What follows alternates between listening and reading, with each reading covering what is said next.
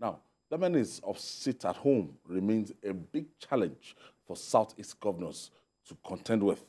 In Anambra State, 7 markets have been sealed by the State Market Amalgamated Traders Association for not opening for business on Monday and not participating in the sanitation as ordered by the state governments. The President General of the association, Humphrey Anuna, and his team members expressed disappointment that the market did not open despite the directive by the state government that all markets should be opened on Monday.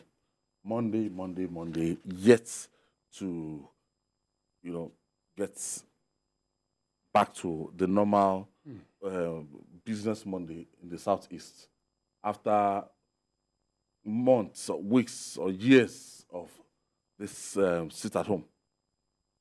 You see, as far as I'm concerned, it will take a while before the confidence of people is restored. So this idea of moving around, closing their shops, is like putting the cart before the horse, if you allow that cliche. Why?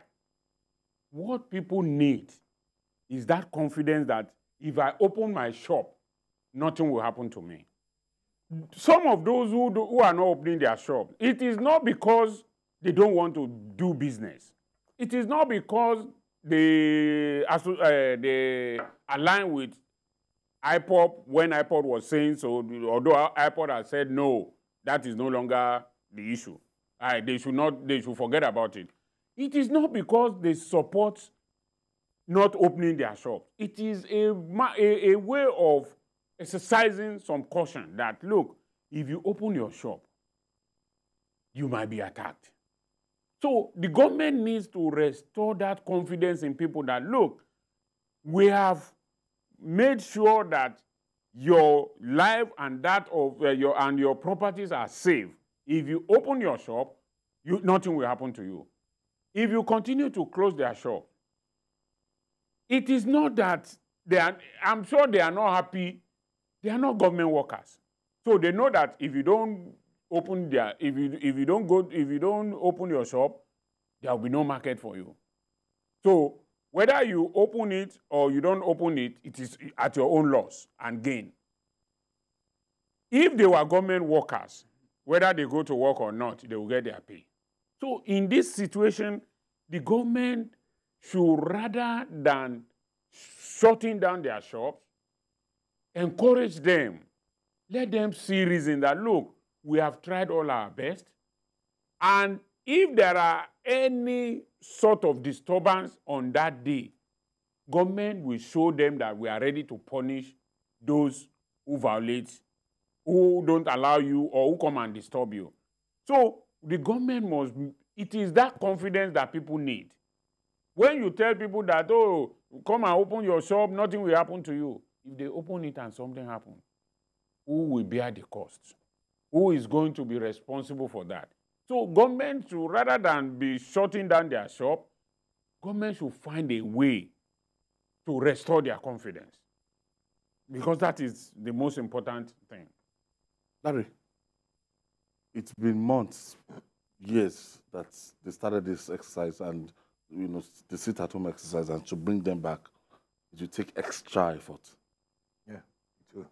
And that's why I will not support this sealing of markets and punishing of people who refuse to open shops. It will be counterproductive. Obviously, it will be. What the government should do more is sensitize the people. This is something that has almost become a culture. I want you to know that the moment this Monday sit-at-home thing lingered, these people adjusted. Everything. And the lifestyle. They are acclimatized. Calendar, everything. Adjust their calendar, change their pattern, their programs, and they fitted in. Since government, security agencies could help them. Non-state actors. Determined the public holiday. They get Monday as a no-work day for so long, over a year. It lingered, and people already adjusted to it. For you to bring them out and say, look, we can go back to normalcy, you have to ensure it is more of carrots than stick. Yeah. Yeah. If you come with cut gels and arrows and hammers, you will not get their confidence and you won't have their support.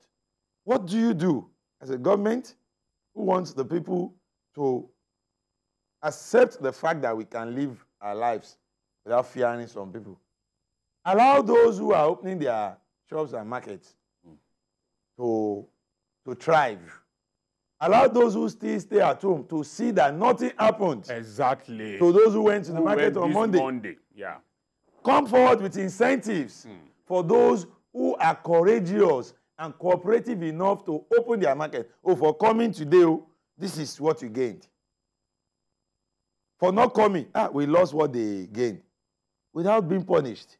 Gradually, more people will come out to participate in the market activities. If government itself will encourage certain things to happen on Mondays, to encourage those who are coming out, then those who aren't coming out will move in. But if you begin to lock shops, it will take you back to what you don't want. Because if more people stay at home, you will lock more shops. And more activities will be debarred. So it is not the way to go. Rather, orientation, sensitization, encouragement, security. These are the things government should pay attention to. If people feel that, yes, lives and properties are actually safe now, even on a Monday, anywhere in the Southeast, people will go to market. Recently, I know of Enugu, but I'm sure it happened in most states of the Southeast, corps members were decamped a week earlier than other states in the Southeast because somebody declared 1 week stay at home. And they didn't want that to meet corps members in the Southeast. So instead of spending 3 weeks or so, they spent 2 weeks and they were asked to go. What are their programs? What are their programs? So that is a federal government program. Aha. So when people now get afraid, you want to blame them? You can't blame them. We have seen people who were shot right there in their shops. Yeah. So let them know that you can go and nothing will happen first. Let this run for some time. I think lately the military, the 82 division, is it? Yeah. Is it 81 or 82 division?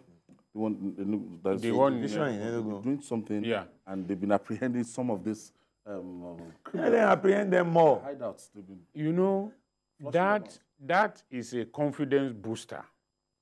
And also, I think on those Mondays that are market days, if the government can ask some of its own officials to also visit these markets, let people see them around. Let people see that, maybe the secretary to the government of to the state government or the head of service and so on, that people come to the market, even if they don't have anything to buy, but at least you move around with people, the confidence will be restored that, okay, if government people can come out and come to these shops, then that means there is normalcy is returning gradually. So the government itself must go out, and as that is said, this time it is carrot that must be used. You can't force somebody to open a shop. Okay, if you shut his shop now and he comes next week and he says he was ill, he was in the hospital, what will you do? There's nothing you can do. So it is because of the level of people not coming that we have noticed it. By the time things become normal now, it's just like the Yoruba will say, by the time things become normal now, whether you come on a Monday or you don't come, nobody will know. It is your pocket that will tell you. Because Monday is a very, very important day anywhere in the world. It's a first business day of the week. And people come from everywhere to buy things, to exchange goods and do all that. And then you now say that you will not allow people to go to their market on that day. The government needs to convince people that, look, Monday, things have become normal. You don't have to shut down your shop. You don't have to be away from your shop again. Come and open your shop and do your business as usual. Okay,